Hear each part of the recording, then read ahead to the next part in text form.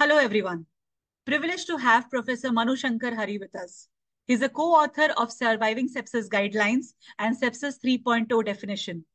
His research focuses on adult critically ill patients with sepsis. In particular, epidemiology, recovery of immune function. Currently, he holds the chair of Translational Critical Care Medicine at the Institute of Regeneration and Repair, the University of Edinburgh. Manu's research goal is to enable precision immunomodulation in critically ill patients with sepsis and ARDS. We welcome you, sir. Privileged to have Professor Manu Shankar Hari. So I'll start with my first question. With introduction of Sepsis 3.0, the QSOFA has replaced SIRS criteria as a tool for stratification. But its clinical utility and accuracy has been the subject of debate, as QSOFA has not been thoroughly validated. Now, considering the ongoing controversy over the effectiveness of QSOFA compared to SIRS, what are the next steps in sepsis diagnosis?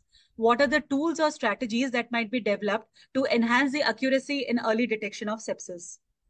Yeah, so thanks again for hosting me. This is a great question. So we did write about QSOFA with an editorial in Annals of Internal Medicine site, QSOFA, Q confusion, because the points you raise exactly is the challenge.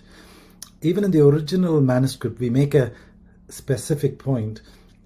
Failure to meet a QSOFA of 2 or more should not lead to a deferral of investigation for infection or treatment, because that clinicians may feel that infection is the reason for patient being unwell.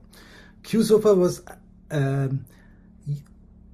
if you look at the original manuscript, QSOFA timestamps are, if you take a blood sample for a suspected infection, what are the physiological abnormalities at that time that predict deterioration later? So that's what QSOFA did. QSOFA was not there to say it has to replace SIRS. QSOFA was a tool to say, if you have these abnormalities, it is likely that you will deteriorate.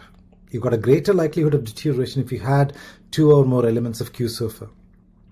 And unlike SIRS, it does not need any blood test. For example, SIRS needs white blood cell count, whereas QSOFA does not need that. It just is confusion, which is GCS score, respiratory rate of 22 breaths per minute or more, and a altered mental state of GCS and the blood pressure. So those are the 3 variables in the QSOFA score. And when to come to your question, which is what are the things in diagnostic, when you think about a test or a tool for a patient's illness, as a clinician, at least me as a clinician looks for a few things really. Is the test going to tell me something about screening? Screening is where you want to determine a preclinical disease, as in before they become sepsis, you want to figure out whether they are likely to develop sepsis. That's your screening tool. And I think QSOFA and SIRS both have got values for that elements of screening. But what QSOFA is derived from symptomatic patients. Remember when I said somebody, a clinician or a healthcare professional, felt that this person has got an infection as the likely reason for their acute illness. So the starting point of QSOFA is already symptomatic disease. Therefore, you're not really using it as a screening tool. The second thing you want is, I want to diagnose sepsis. If that's your question, the diagnosis of sepsis requires organ dysfunction. And QSOFA, an altered GCS, gives you neurological dysfunction. A low blood pressure gives you cardiovascular dysfunction. So in a way, in terms of sepsis diagnostic, you're closer to the eventual diagnosis of sepsis if you believe that infection is the reason why they are acutely unwell. So that's a kind of the diagnostic element. And you can contrast that diagnostic element with kind of SIRS, and you can see why QSOFA performs better for that particular question. The third question you want is this person likely to get a severe disease? Now, the severe disease for clinicians is this person going to require organ dysfunction, ICU stay, or have a greater risk of dying than somebody who does not have a positive test? And I think QSOFA performs there, because what you're saying is, if you have QSOFA, you got a greater risk of staying in hospital, greater risk of needing critical care, greater risk of organ dysfunction. So in a way, the severity scoring element is useful. Then the other reason why you would use a test is, is this the clinical decision rule? So what you're doing there is going to the end of the bed, and then you as a clinician feel that this person has got a suspected disease that looks like sepsis or looks like an infection. And there you want to answer the question, should I just treat with antibiotics and leave them where they are? Or should I treat with antibiotics and take them to a setting where their deterioration can be managed? And I think there are different elements of that one question, which is what is this patient's illness brings in, which is the things that I said are screening, diagnosis, severity scoring, and clinical decision. These are things that we as doctors look for. Then the last thing you probably will need to think about is prognosis, right? I mean, and response to a treatment that you're giving. The QSOFA kind of was not actually derived for any response to treatment prediction, neither is SIRS. But what QSOFA does give you is prognostic value. If you got 2 or more variables of QSOFA, you got a worse prognosis than somebody who does not have that value. So I think it's a total confusion as to what QSOFA is and should be used for. And I think part of the reason why this happens is that people conflate QSOFA as a replacement for SIRS and QSOFA as an early warning score. And often the other argument that you hear is, hey, new score is better than QSOFA. Because, and actually it's a simple basic epidemiology, right? If you have a scoring system that has got 5 variables compared to a scoring system that's got 3 variables, the 5 variable scoring system will perform better. I mean, that's just basic math. So it's totally confusing as to why people think QSOFA can do more than what it's originally intended to do. In very simple terms, QSOFA was there because you wanted a quick end of bedogram to say, if you are suspecting an infection as the reason for their acute illness and they have 2 or more variables of QSOFA, they are likely to have a greater risk of adverse outcome. And that adverse outcome is hospital length of stay, ICU length of stay, or mortality. Does that answer your question that you asked? Yes, definitely. Okay, cool. Okay. Professor Manu Shankar Hari, it's an honor again to have you in the ISCCM Vodcast. Yep. Our next question, the disease like sepsis and ARDS, especially sepsis, the heterogeneity is always an issue with the subjects involved. Especially when we are talking about the subtyping, the phenotyping of the subjects which have the diagnosis, and with regards to the precision treatment or personalized treatment for any disease, especially for the sepsis, because subtypes can share certain biology and it can affect outcome also. So we would like to listen from you. How clinically relevant are those phenotypes, especially with regards to improvement in diagnosis, treatment, and prognosis in sepsis? And that question is followed by what impact might these subtypes helps us in tailoring our treatment to better outcome? Yeah, so heterogeneity essentially means that you have a variation either in the risk of developing a disease or risk of having an outcome from the disease or risk of response to treatment with the disease. So that's essentially the basic premise of heterogeneity. And heterogeneity is not unique to sepsis and critical illness. It is there everywhere. It is there in myocardial infarction. It is there in COPD. It's there in asthma. That is fundamentally because of the fact that we all have evolved dealing with different environmental challenges. So therefore, the way our body responds to infection or any form of illness would be different. So that's the kind of the starting point for this notion of heterogeneity. Then comes the point about how does subtyping help? And as you rightly point out, the heterogeneity essentially means that whenever we do an idea of looking for a biomarker or a subtype of sepsis, depending upon the type of test you do or the measurements you do, you will have different phenotypes or subtypes. What do I mean by that? So if you think about, let's take for an argument's sake, you are going to take a clinical definition of a heterogeneity.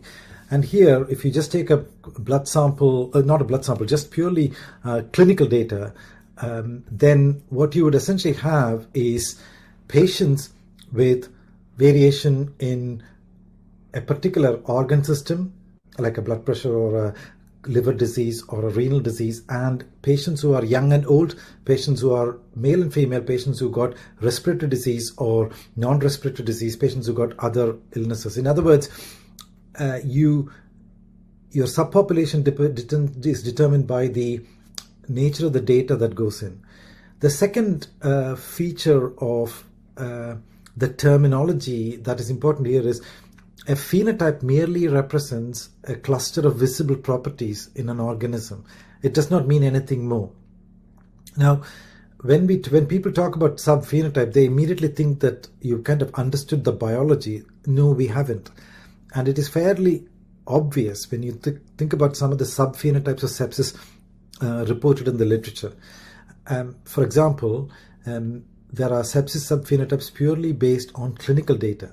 And here there is no understanding of underpinning mechanism.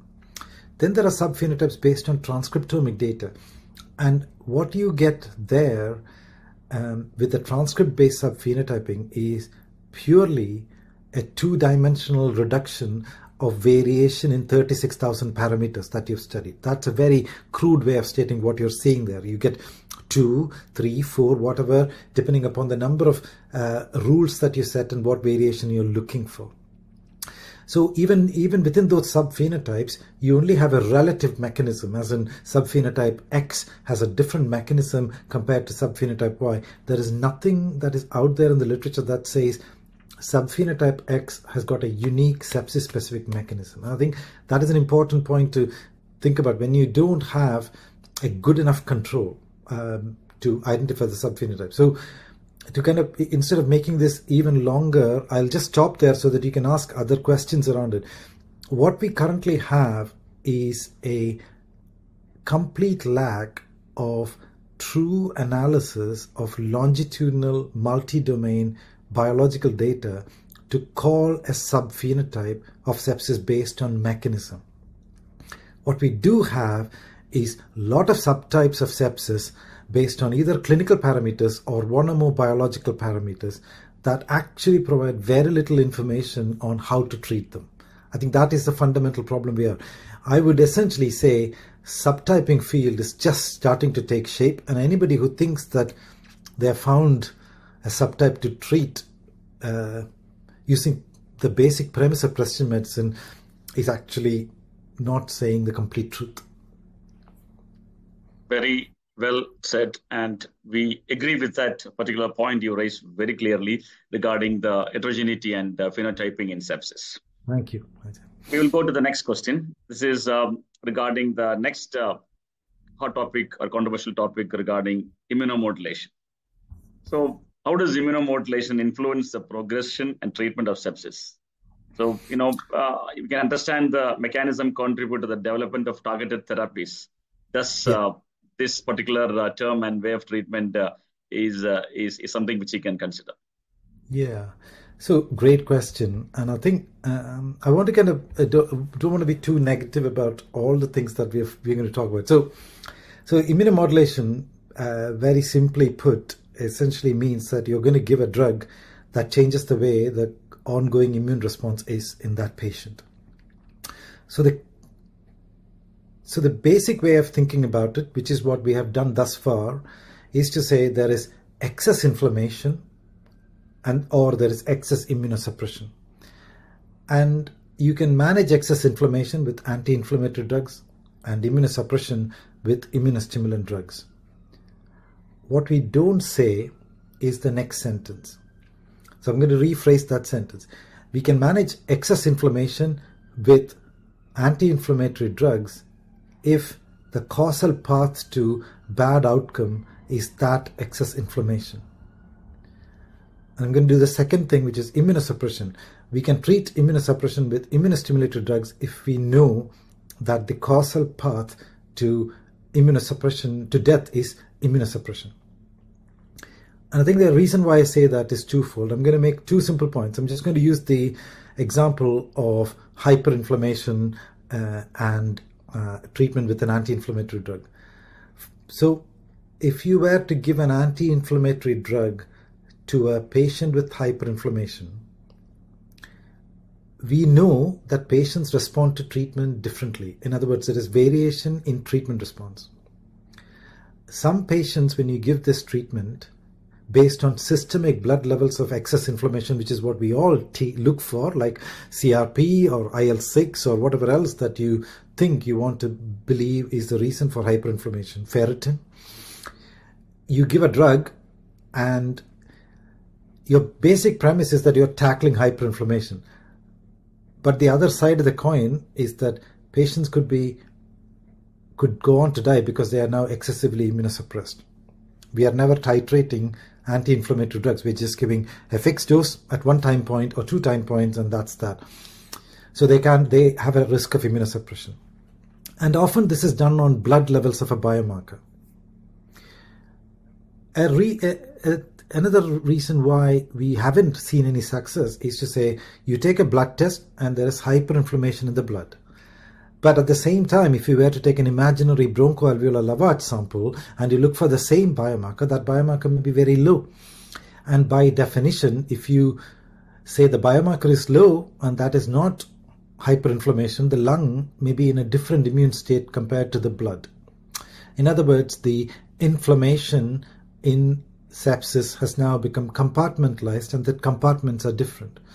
So you then treat them with an anti-inflammatory drug based on the blood level of biomarker.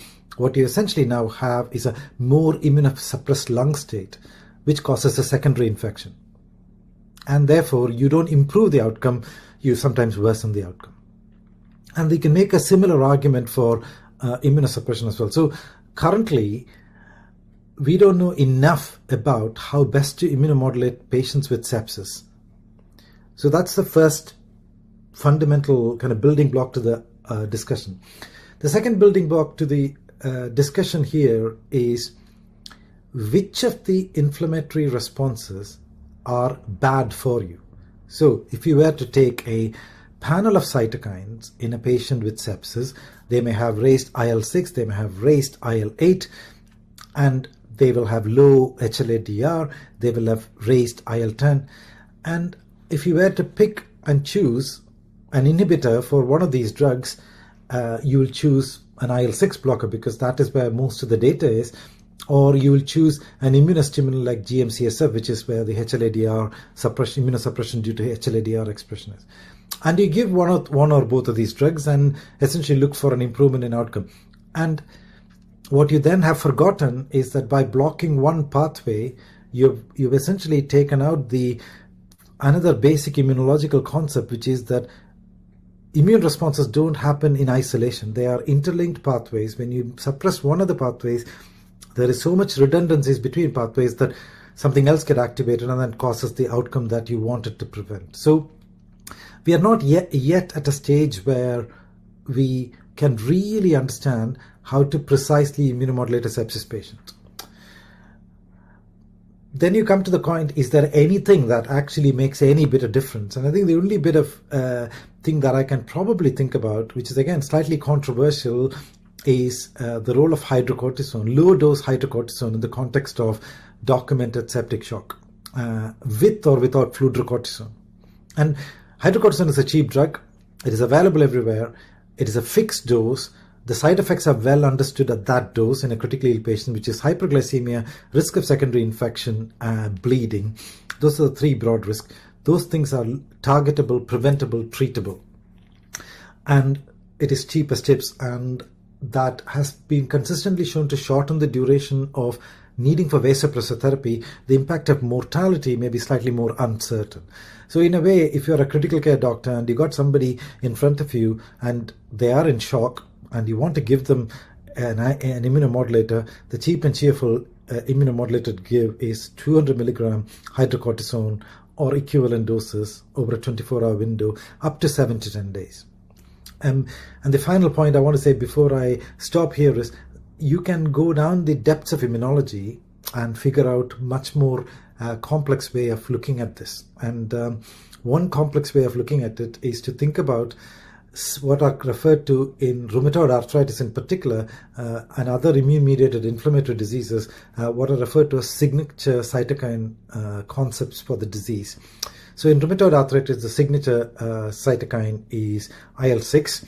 And the second element of the rheumatoid arthritis paradigm is the use of high levels of efficacy with something like something much more broader than a single cytokine, like targeting a pathway, which is the JAK-STAT inhibition, which is the Janus kinase pathway using baricitinib, where you are trying to block more than just one pathway. And I think in sepsis in particular, if you are looking for a signal based on basic science and Mendelian randomization studies, you would think about IL-6, where it has got probably the maximum value as an empiric thing to test. It is not to treat, it's to test.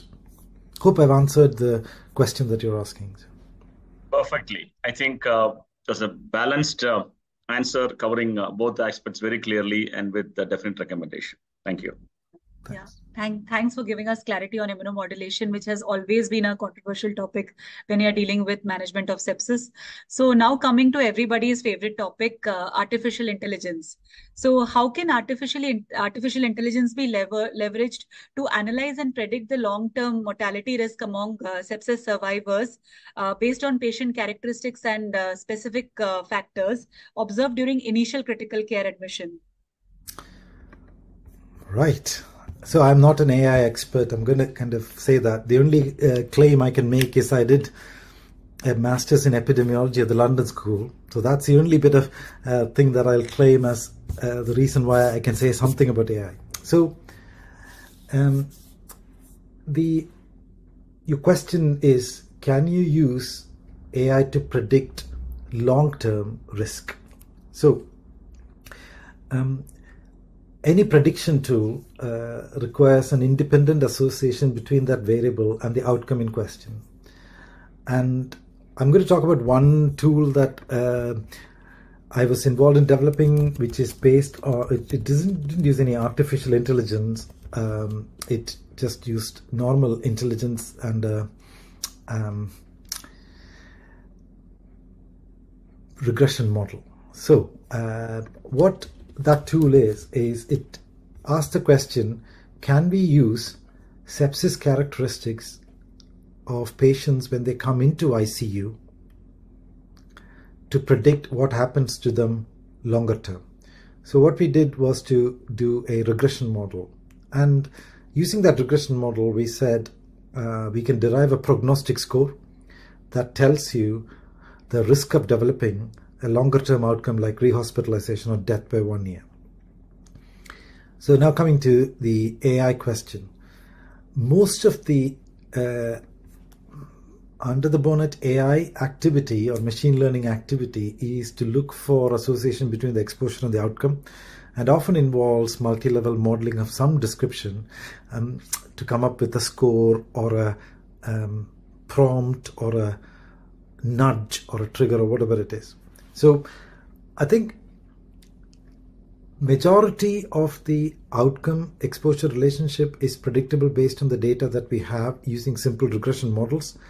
What AI can probably do is to make that automation, probably make that validation of the data quicker, and make the recalibration of the data for different geographic areas or different variables quicker. I mean, that's the best I could answer, because I'm not an AI expert, and I don't want to kind of say things that I'm not an expert in. But that's the best I could do. Thank you, Professor Manu Shankar Hari. If you could ask me, how will I conclude your broadcast? Our broadcast is that the questions have been answered in a way from a scientist level to the clinician levels. That is what the viewers and listeners would love to hear. So once again, it's a real honor to have you here, and thank you so much for joining us. No, thank Now, you so much for having me. Yeah. yeah, Thank before I you. conclude, let me ask you one more open question. So, Yes. what, as an expert in the field, would you like to share with your listeners, especially with regards to the work, the research work you are doing right now with vaccines for immune recovery following sepsis? I think to me it feels like, at least intellectually, I feel that we are still trying to cling on to um, slightly outdated ideas and eminence-based medicine.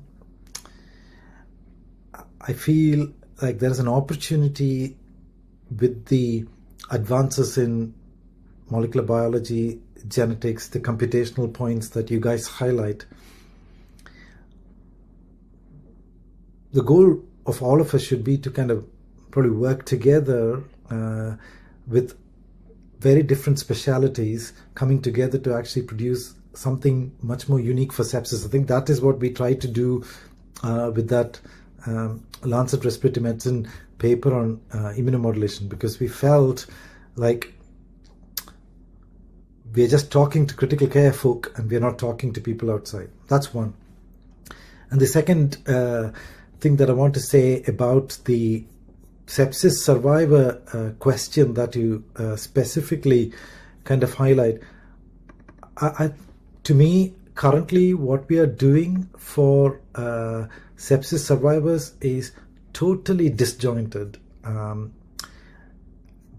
We know that sepsis survivors have got broadly few domains of disability or ill health, which is they got physical and functional disability, they got cognitive and mental impairment, they got kind of impairment in things like swallow, and their comorbid conditions are thought to worsen, and they got a risk of adverse long-term outcome.